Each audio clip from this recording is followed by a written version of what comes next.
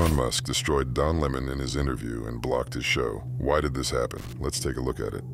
Do you believe that X and you have some responsibility to moderate hate speech on the platform? That you wouldn't have to answer these questions from reporters about the Great Replacement Theory as it relates to Democrats? I don't have to answer these questions. The Great Replacement Theory as it relates to Jewish people. Do you think that? I don't have to answer questions from reporters. Don, the only reason I'm doing this interview is because you're on the X platform and you asked for it. Otherwise, I would not do this interview. I am deeply offended by the messages of the ADL and any other groups that are de facto against white racism, anti-Asian racism, or racism of any kind, the billionaire claims. I'm sick of it. Stop it now, Musk said. Don starts asking stupid and annoying questions, and Musk's response was obvious. Sounds to me like the reporter went overboard with a question like that. So you don't think, do you think that you wouldn't get in trouble or you wouldn't be criticized for these things? I'm criticized constantly. I could care less.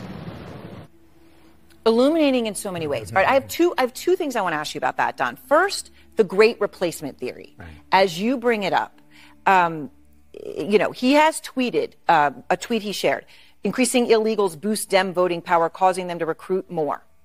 If Dems win President, House, and Senate, they'll grant citizenship to all illegals, and America will become a permanent one-party deep socialist state. Right? He has gone there directly. How much does he stand by these ideas? Well, he didn't quite seem to understand that he did, originally he did that with Jewish people, sort of a Great Replacement Theory thing that he did with Jewish people, and he got in trouble and he had to go to Auschwitz and answer questions and apologize and go with Ben Shapiro. Jesus. These bought media channels have gone head over heels with this situation. Musk is a media man, and every time he talks about the country's problems or what's going on, these rats take things out of context and make him out to be the villain. They are horrible, and just don't realize the damage they are doing to humanity. But he doesn't understand that sort of rhetoric that he talks about, the Great Replacement Theory and migrant invasion, that's what radicalized shooters use in their manifestos, those exact words.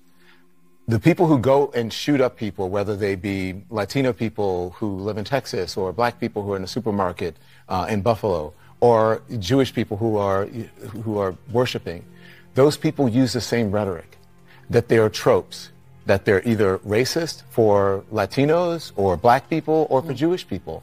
And I wanted to know if he felt any responsibility as someone who has one of the largest social media and information platforms in the world.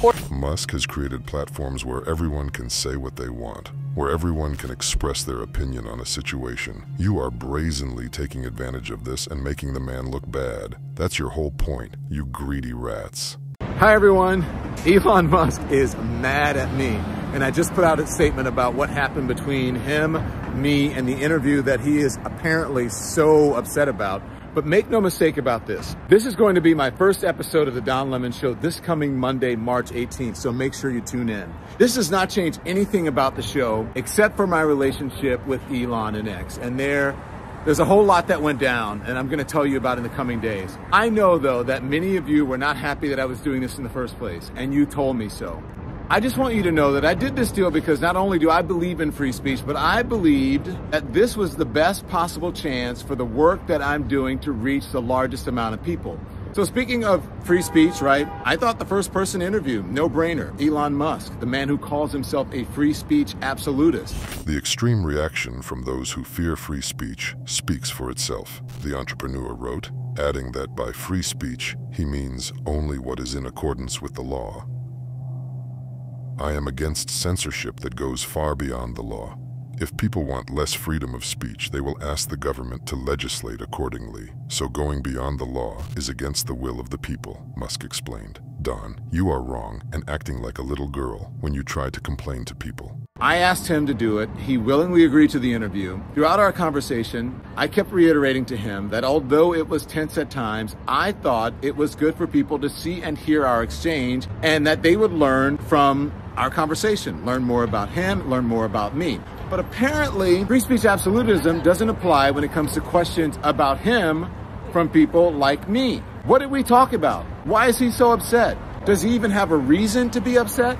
Make sure you watch it on Monday on YouTube and everywhere you listen to podcasts, and you can decide for yourself. You can even watch it on X because I'm still going to post it there, and I'm sure others will as well. I've decided something for myself. If you do a good job of figuring out how Don approached the interview, it will become immediately clear to everyone that he just tried to strangle Musk, but he was stronger. What do you think about that? Write your opinion in the comments and don't forget to watch other shocking news on the channel.